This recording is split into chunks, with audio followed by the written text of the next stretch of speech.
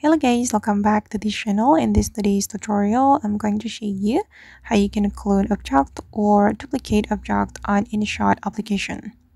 Okay, let's get into it. Here I have opened my InShot application, and first of all, I'm going to open a project I have just created. I'm going to go to the video menu, and this is my project. And for example, I'm going to clone this object in this video. First thing first, I'm going to duplicate this clip and I'm going to make it as an overlay. I'm going to click on this switch, okay, and I'm going to adjust the position like this, and after that I'm going to remove the background of this video.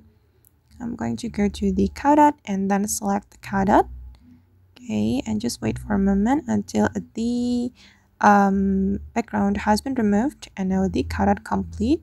And I'm going to click on the check mark and I'm going to move the object right here like this, and this is the result.